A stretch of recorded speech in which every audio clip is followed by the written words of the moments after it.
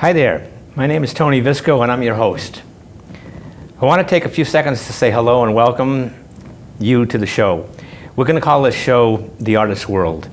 It's my pleasure on behalf of myself and my guest, David Buckman of the Gull Studio, to welcome you and to the show. And at this point, I know this is going to be an absolute game changer for a lot of people in the art business. We hope to bring you clear and decisive information in regard to different aspects of the art world and why you should be doing things.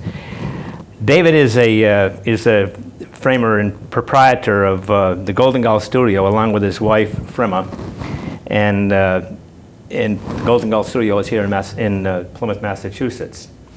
David, I thought I'd pose a couple of questions that I put together, and hopefully we can get a dialogue going in regard to why framing is so important to artists and what it really does to the painting.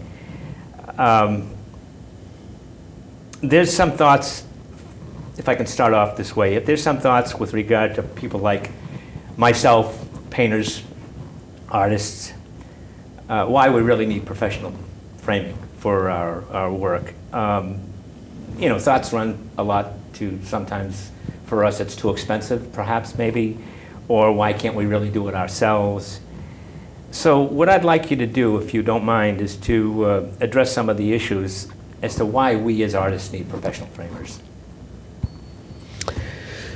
Well, that's a deep question. I could talk about that for at least, 3 days. No. Well, I have been a custom picture framer for 39 years now and have enjoyed every day of my profession. Work is still play, even though work is very serious and very exacting. Let me say that, Tony, my expertise begins where your expertise ends. Oh, that's nice to know. You're concerned from here to here, what is created by your artwork. My expertise begins at the edge. What do we do to complete the statement? What do we do to get it on the wall so that it is stable, strong enough, aesthetically pleasing, and hopefully reasonably priced, given the fact that the materials we use are not inexpensive materials. Yeah, I understand that. Actually, you sort of summed up a lot of the questions that I had in that statement that we done? You made. So we can almost walk out of here right now. But let's take it a little further. Sure. Question by question. Can you explain, for instance, the difference between using economy paper mats versus rag mats, or why somebody should use a buffered versus a non-buffered mat? What is matting all about in terms of? Okay. Matting provides three things. It provides a resting point for your eye between the artwork and the outer frame. It provides a vapor barrier, so it gives you that little separation between the artwork and the glass so that you don't have to worry about humidity. And the third thing, which is what most everybody thinks about, is the aesthetic quality of the mat.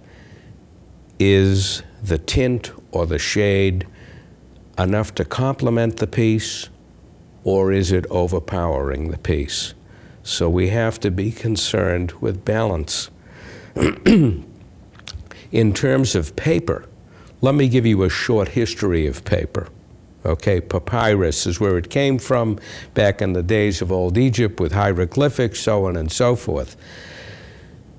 Very few people had access to paper. The nobility were the only ones that had access to paper. Paper was made out of rag. Rag were cotton linters. Well, what in the world are cotton linters?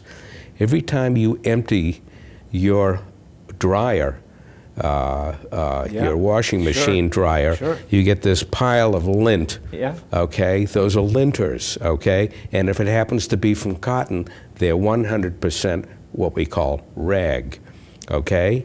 And that is the basis for which stable paper has been made for hundreds of years. Prior to the Industrial Revolution, the only people who had the financial horsepower to afford paper were the nobility and the wealthy, and that was it, and the church. And so written material on paper, that was the only way to do it, okay, or on parchment, was limited to that upper echelon of human beings, or to the ecclesiastical sector of the population. Along comes the Industrial Revolution, and there is a tremendous need for something that is cheaper, easier to manufacture, and there's a whole supply of it. And so wood pulp supplanted paper, supplanted rag. Now, wood pulp is a wonderful substance. The only thing is that you need something to stiffen it. And the stiffener in it is alum, A-L-U-M. Alum is great stuff for stiffening paper, and the poorer the quality of paper, the greater amount of alum. But alum, in the presence of oxygen and in a stale environment, stagnant environment, begins to have a chemical change. As a matter of fact, if you buy a newspaper, which is very, very high quality paper, as you know, newsprint is about the lowest quality paper you can get. Leave it out in the sun for a day and you'll see that it'll turn yellow. Leave it out in the sun for a week and you'll see brown, and then eventually you'll see it look like it was singed with a match. And what has happened is the alum in the air mass has turned to sulfuric acid and has burned the actual paper. Okay? So this was the stuff, most of the books in the libraries are printed on wood pulp paper. Okay? And it is only maybe in the last 60, 70 years that curators and librarians have discovered, hey, our collection is disappearing before our eyes. What can we do to arrest this process or reverse this process? Excuse me, folks. And finally, there was something that could be used as a buffer, and it was called calcium carbonate. It's chalk. It's very, very inert, and that could be added to wood pulp to kind of stabilize it, slow it down. However, the fine art market in the 1970s had maybe 3 colors of rag mat available for consumption, same as they had maybe in the 1890s. They had white, off-white, and cream mats. That was it. How did you embellish a mat back then when you only had 3 colors? Well, we could put lines on the mat with a ruling pen. Those were called French lines. We could put marbleized paper around it to embellish and enhance the mat. By putting marbleized paper, you mean gluing some paper on there? Gluing some paper on, exactly. And that sufficed until the 1970s. And then all of a sudden, you know, the market began to ask for more. And so the 3 biggest mat board companies in the country, Bainbridge, Rising, and Crescent Cardboard, began to develop different colors of 100% cotton rag mats. And they also developed a line of calcium carbonate impregnated mats to supplant the market. We then had 8 colors. Then we went to 12. God forbid, 12 colors. I know, you've got a lot The of choices. choice. This was like when, if you remember in the 70s, when there was finally colored toilet paper, Yeah. and you didn't know which color to buy and stuff. The cost was still exorbitant. Yeah. Framing materials will never be cheap, okay? It's just a matter of fact. Yep. But these 3 mat board companies also produce a student-grade wood pulp mat board, okay? What we call regular mat board, something you will not find in my store, and have not found in my store since I bought it in 1982. I refuse to carry that low grade. There's a threshold below which I will not go. Everything that I frame is up to a preservation standard and what they call museum framing, okay? And this is the standard upon which I built my business, but it's pretty much where every frame shop has built their business. So if I hear you correctly, what an artist should be looking at when they talk to a framer, whether it's yourself or somebody else, is whether or not they will use inferior materials. And you pretty much want to stay away from inferior materials because it degrades the piece itself. If you're going to frame a decent piece, watercolor for instance, and you put on what I call an acid-free mat, you're much better off having the integrity of that piece stay with you as opposed to putting on something that's going to be leach acid into the painting and then feed it in. And then you start getting all these brown marks and everything else on the painting itself eventually. Right. And what happens with a regular mat, and we see it so often in our store, and also you'll see it probably in your own house if you look closely at where the incision was made for the window of the mat.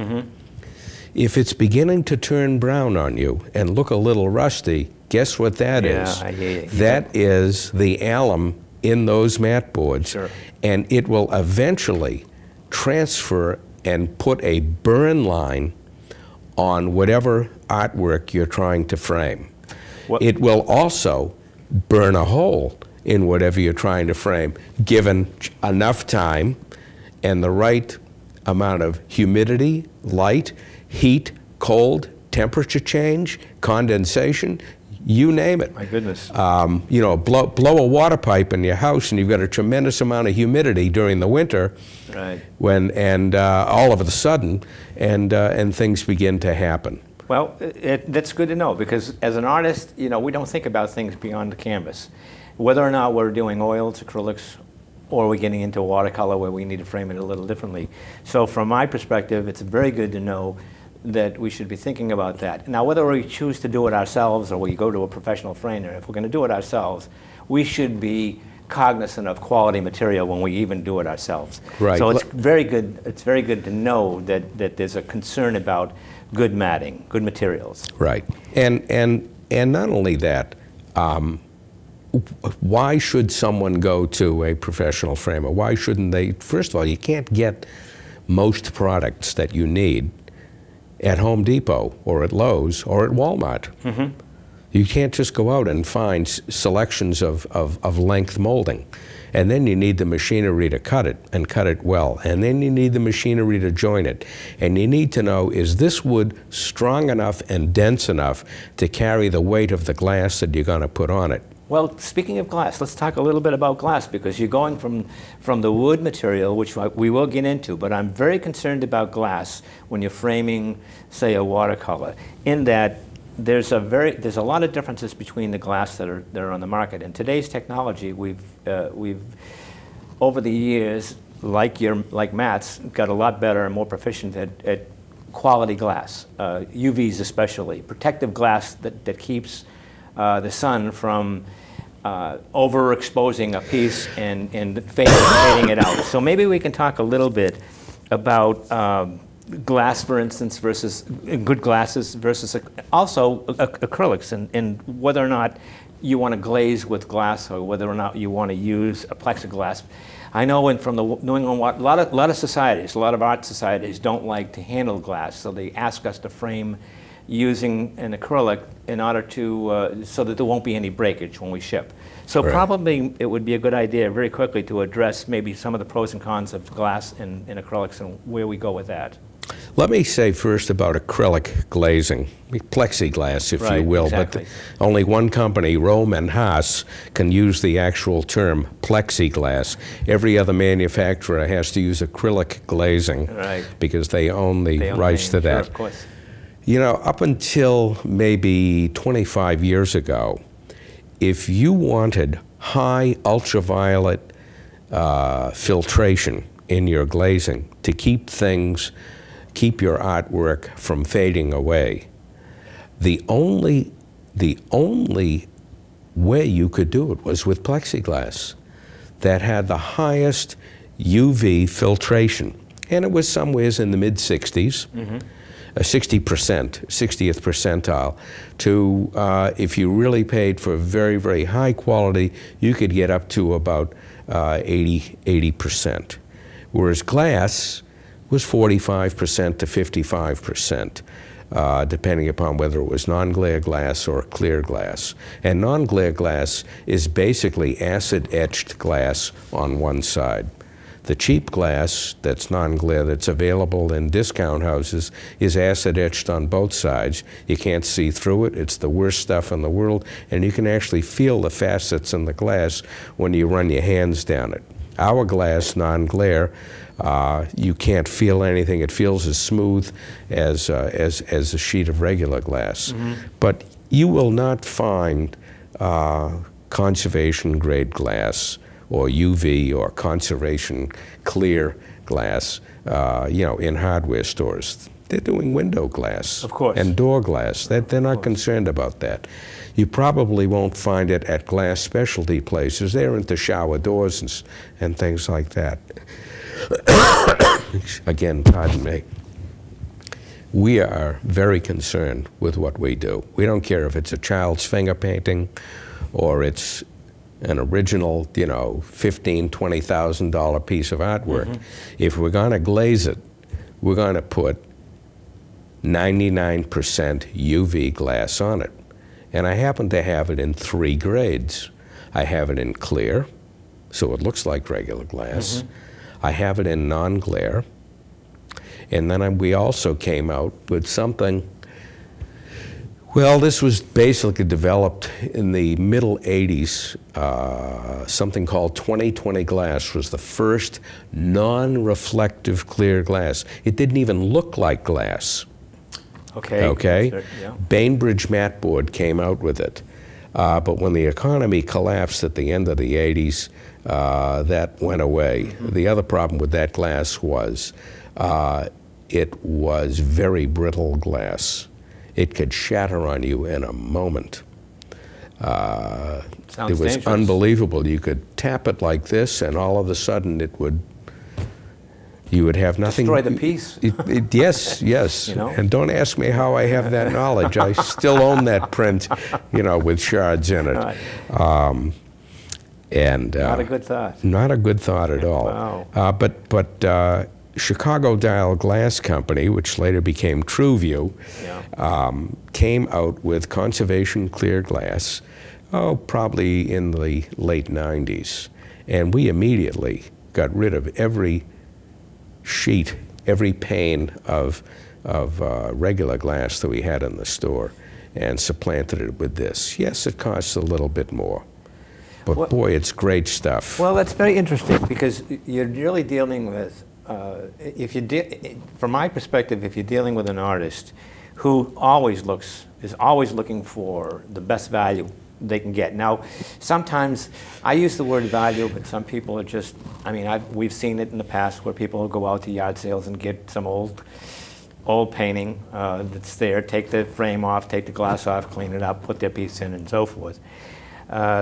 Sometimes a dangerous practice, but I can understand the mentality of most people that are painting, especially if you're not well along in the work and maybe you're not selling as many pieces as you'd like to sell and so forth, and you're just starting out. Maybe it's a problem for a lot of artists to come to a professional framer and say, David, we need to frame this piece. Can you help me out? And can you give me a good value? Which brings me to the point of pricing. My God, if I walk into you as an artist and just theoretically sit down and say, can you help me with this thing? And you say, well, you know, you can do it A, you can do it B, or you can do it C.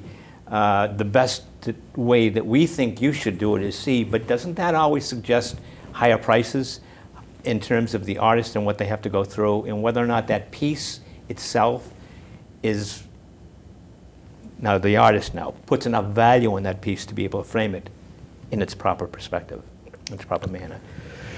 Because price is always a concern for most of us that are out in the market. We know that. Listen, I've been dealing with price for 39 years.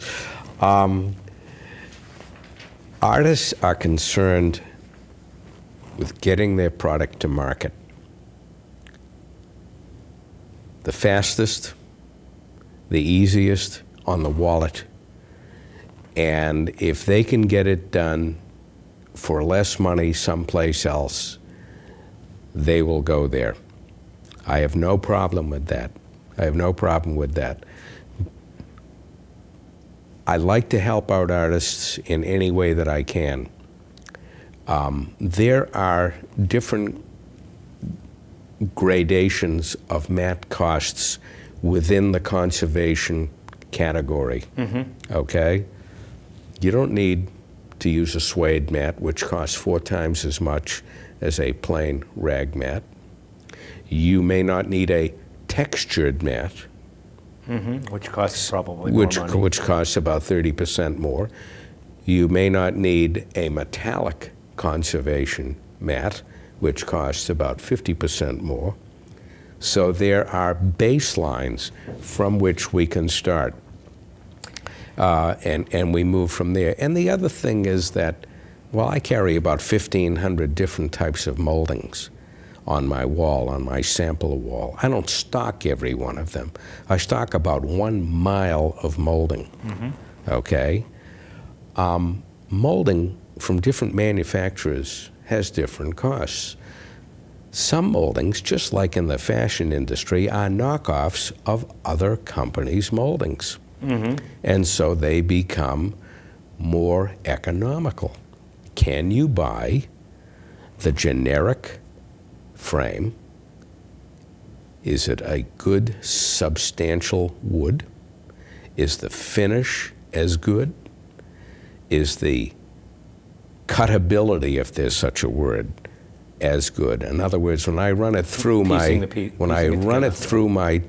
$10,000 saw, is it going to give me a clean 45-degree miter without chips? Right. Well, let me just bring up a real quick point, because we're going to have to wrap this up pretty soon. We could really talk about this literally forever. I mean, we've got a great subject matter here, and probably we can do some additional shows on this. I'd be glad to come back. And I'm actually going to let the people out there, I would like to know what you want us to talk about. So please be good enough to either contact the studio, or you can always get a hold of me at Tony V, Tonyv at theartdude.com, and let me know what you want to hear. But this is a fascinating subject. And my gut feeling is that we're dealing with two different things, two different philosophies here. What the ultimate buyer wants in terms of matting and framing, and what the artist is willing to pay. The only thing I want you to tell me right now, David, is it worth me, so that we can wrap it, is it worth it for me to go to these, quote, specialty companies that have 50, 60, 70, 80% off, or should we go to a legitimate framer?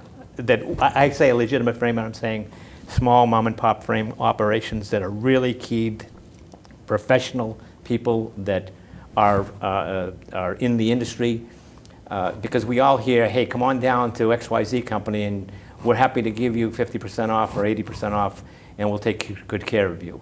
Just answer that. Can you address something like that? There isn't a business that can stay afloat selling at 50% off. They have to raise their price up higher so that they can give you that 50% off. I cannot recount how many, not dozens, but high hundreds of times I have had customers come into our store who have had work done at these large stores that advertise 40, 50, 60, 80% off, and they've paid more than they would have paid with me, not even on sale.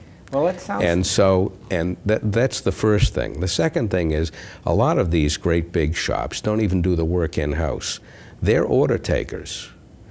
The difference between them and my type of business, and I'm not saying just Gull, I'm talking about custom framers in general. Shops, right. The person that takes your order is the person that usually does the work on your order, performs the actual custom framing, and may also be the same person that presents you with the finished product. You know, and let me tell you, that's a wonderful thing. Well, that's customer service. You give birth. That's customer service, and I think that we all need to concern ourselves or consider that when we want to do a finished piece that we want framed well. Yeah. I want to, first of all, thank you for coming in. I appreciate this. My pleasure. I'd really like to talk a little bit more about this. I also would like to talk on another show about getting involved in the actual, what you actually do in the process of framing a piece, because that in itself would be a great show to do. I'd love to talk to you about how we designed something. That's the other area. I mean, I have right now probably, as you can see, I'm working off of a list. I have 20 questions, and unfortunately, we have a short period of time in which to get in to these questions. As you can see, David has been very good about talking about the process and some of the things that you guys need to know when you go and you frame a piece. But we really are only touching the surface right now. Again, important to consider quality framing by a quality framer. And let's talk again in the future as we keep going.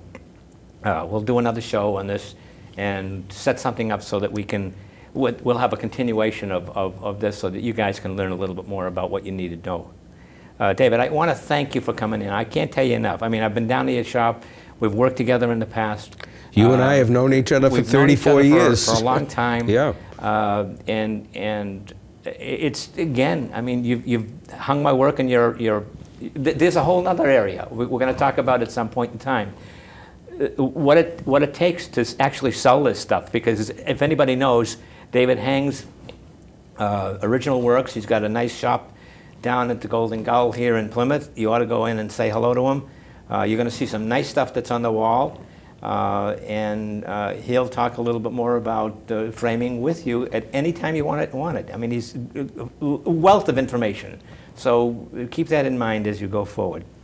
Come in. I was vaccinated with a phonograph. Yeah, no, we can talk. This conversation is a little bit. This conversation was a little bit tough because he was willing to come in even though he's not feeling well today. So we'll pick it up in the future. And I want to thank you all for being with me and sharing this delightful conversation, and hopefully it was casual enough for you guys to pick up and enjoy. Thanks for being with us today.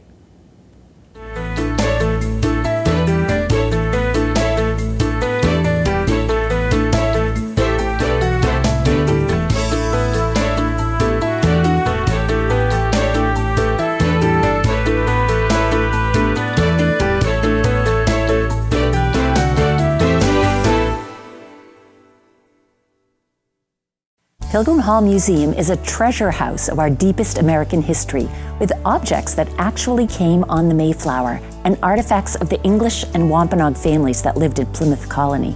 The museum is open 7 days a week, with changing exhibits, daily activities for kids and families, free admission for residents of Plymouth, and special programs through the year. Check out our new early architecture exhibit featuring a full-size timber-framed room. To find out more, visit pilgrimhallmuseum.org.